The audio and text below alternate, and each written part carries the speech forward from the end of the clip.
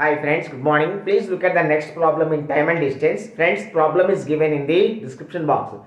Friends, say the original speed of A x km/h. Friends, from the first statement of the problem, it is given A takes 2 hours more than B to travel 40 kilometers. Friends, if the distance is 40 kilometers, A takes 2 hours more than B. Friends, if the distance is 80 kilometers,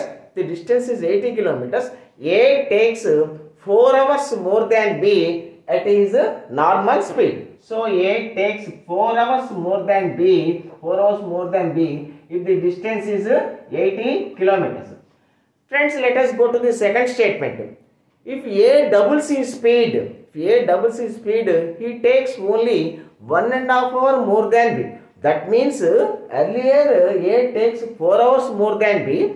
Now by doubling his speed, he takes only 1.5 hours more than B. That means by doubling his speed, he gained 4 minus 1.5 hours, 2.5 hours, friends. So now the equation is to travel 80 kilometers with normal speed, to travel 80 kilometers with double speed. The difference between these two, is 4 minus 1.5 hours, 2.5 is 5/2 hours, friends. 5/2 hours, friends. So 80 into 2x minus x upon x into 2x is equal to 5/2. 2 gets cancelled, x gets cancelled, 5 sixteenths.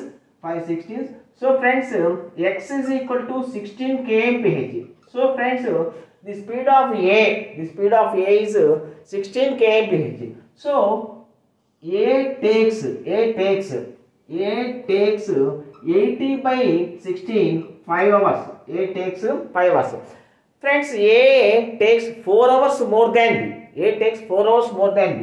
So B takes only 1 hour to travel 80 kilometers. That means the speed of B is 80 by 1, that is 80 km/h. Friends, now the question is how much time will B take to cover 90 kilometers at his speed. So now the time is equal to distance by B speed 80, 0 gets cancelled, 8 1 by 8 hours, friends. 1 by 8 hours. Thank you.